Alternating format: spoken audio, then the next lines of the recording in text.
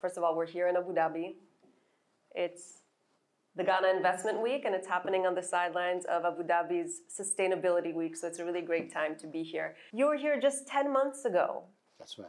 At Expo. So why don't we start with a bit of an overview? Where do you see the greatest potential, especially from an economic standpoint? We have a lot of people who are excited to do business. Where should they be looking right now? What are the state of affairs? Our industrial development, as well as our agricultural development, are areas also which one can foresee important linkages being established between our two economies. Ghana and UAE can bear a lot of fruit for both sides. But also keeping in mind, as you mentioned earlier, that you'd like to move, and you will be moving from a more commodities-based economy to more industrial. So what kind of measures will the Ghana government take and make in order to help push that transition? That transition is anchored in some ways in conventional means. You're talking about an investment climate that is propelled by law as well as by policy to be able to nurture as well as protect industrial developments. We have a very extensive investment protection code that guarantees the security of investments in our country, and at the same time has also a fiscal and monetary arrangements that are very sympathetic towards the growth and nurturing of industrial activities, and increasingly a more and more efficient electricity supply area, making sure that power is available at affordable rates for industry is obviously very key for industrial development. So there's a raft of measures, both fiscal, monetary, as well as legal, that are there to inspire and protect industrial developments. You mentioned electricity, but Ghana's electricity tariffs are still some of the highest in the region. Well, but a lot of effort, a lot of work is being done systematically to bring. But because the key, yes, but at the same time, the security of supply in the electricity area is one of the highlights of the Ghanaian economy. There may be economies in the area which have lower tariffs, but then whose supply of electricity is also more unstable. That is no longer the case in Ghana. Ghana, the electricity supply is very stable and continues to be, and touch wood, will be so for the decade ahead of us. Inshallah. You mentioned the 7% economic growth rate. This was, of course, before COVID. There was a bit of a slowdown. 2022 numbers haven't been released, but what do you expect we'll be seeing? We'll be looking at about a 5% rate of growth, which is the target for this year, 5.6, 5.7 overall rate of growth.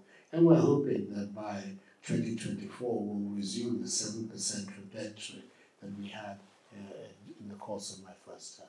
So we're here, as mentioned, in Abu Dhabi. You're here, of course, for Sustainability Week. Ghana, like several other countries, made commitments at COP26 in Glasgow, COP27 in Egypt. This year, we're very excited to be hosting COP28 in the UAE. So what plans does Ghana have to increase renewable energy in the country? The target, the conventional target we'll be working at is that by 2030, at least 10% of our energy supply will be the renewables. So far, we're talking about something in the area of 3% of our economy is dependent on renewable supplies. We're looking at a 10% transformation. And we're hoping that by the 2050 target, the majority of our energy supplies will be in the renewables. But of course, because there's still significant deposits of the hydrocarbons especially offshore in Ghana, which are still untapped, we have to find a way of bringing the value of those resources up into play. So if we look at this room, a lot of potential investors, what would you say are the greatest opportunities, especially in the sustainable and green energy sector? And then what is the government of Ghana doing to protect and enhance UAE investments? The picture that there is in the country is of a country that is, first of all, very stable, There's a democratic system of government. We don't have any big problem with elections, with the transfer of power after elections in Ghana.